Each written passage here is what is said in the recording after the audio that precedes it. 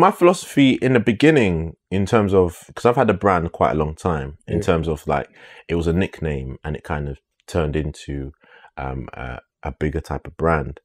And when I started it, it was more to kind of, let young people, maybe young, people of ethnic minorities, black people, to see that there's someone in a footwear industry that they can see and represent them, So that was kind of what I'd done. I'd done it for kind of representation.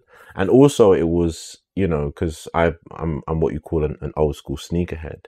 When I saw I used to go to a lot of these events. Yeah. And when I used to go to the events, a lot of the young kids were kind of not, they wouldn't want to learn stuff. So I was thinking, how can I draw them in so that they will understand what I'm trying to teach them about footwear, not just consuming and buying and buying and buying. When you see events, what do you mean? What type of? So there was a lot of reselling. So what they call reselling events. Yeah. So events like where you would have a bunch of people go to that event and then they'll resell their footwear and items. Okay. So it was like kind of like a market stall type of situation, and it kind of grew to do bigger events and stuff. And you see more time when you used to see the youths them there. Mm-hmm. They were just there as consumers. Correct. Yeah. So they would come to my table, and I was selling a lot of stuff that had history, and they wouldn't.